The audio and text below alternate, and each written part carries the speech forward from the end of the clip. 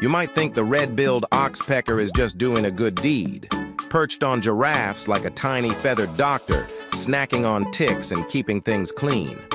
Sounds like a win-win, right? Well, not exactly. For years, scientists believed these birds were helpful hitchhikers, nature's pest control.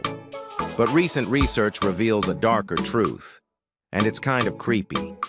They don't just stop at ticks, they go full Dracula mode. These little guys are bloodthirsty opportunists. What they really crave is a nice, juicy tick bursting with blood. And if they spot an open wound or scabby sore, jackpot.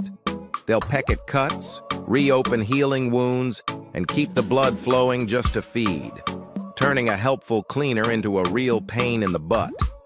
Not exactly the image of a friendly neighborhood bird, huh? This gruesome behavior stops wounds from healing and raises the risk of infection. So now, some scientists say oxpeckers aren't helpers at all. They're parasites in disguise. No wonder they've earned the chilling nickname vampire birds. So the next time you see one riding high on a giraffe's back, remember, it's not love, it's lunch.